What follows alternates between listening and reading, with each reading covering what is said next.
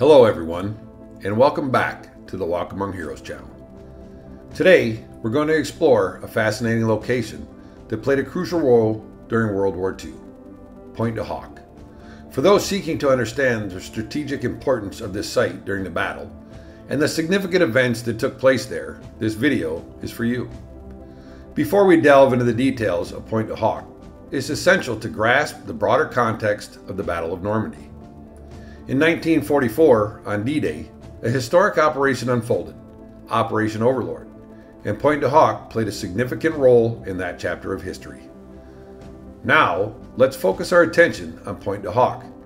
This strategic location featured steep cliffs of 100 feet, providing a unique defensive advantage. During the invasion, capturing these cliffs was essential to ensuring the success of the Allied operation. The protagonists of this narrative were the U.S. Army's 2nd Ranger Battalion under the command of Lieutenant Colonel James E. Rutter. During the American assault of Omaha and Utah beaches on June 6, 1944, these U.S. Army Rangers scaled those 100-foot cliffs and seized the German artillery pieces that could have fired on the American landing troops at Omaha and Utah beaches. At a high cost of life, they successfully defended against determined German counterattacks. The success of this operation contributed significantly to the outcome of the battle.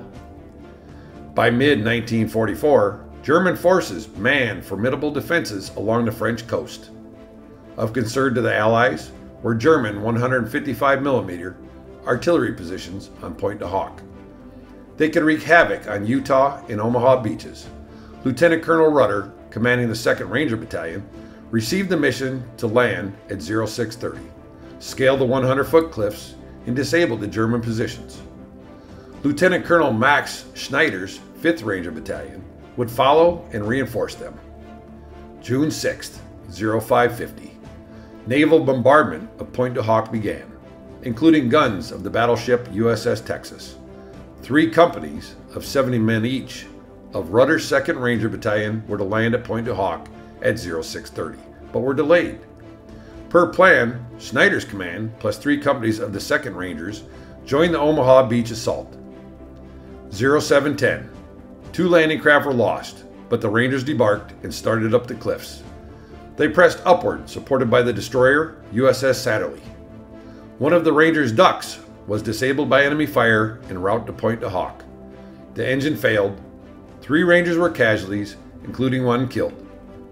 0740. Most of the remaining Rangers reached the top. 0930. The Germans had previously moved the guns southward from their initial prepared positions. Despite fierce resistance, Rangers found and destroyed the guns, pushing outward to cut the highway south of Pointe du Hoc.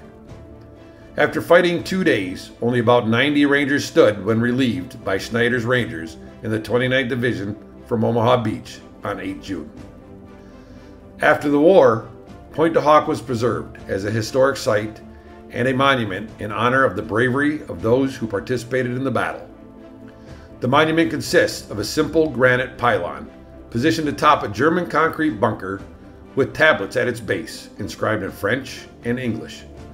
This battle-scarred area on the left flank of Omaha Beach remains much as the Rangers left it in 1944. Pointe du Hoc continues to remind us of the courage and determination of the Allied forces during World War II.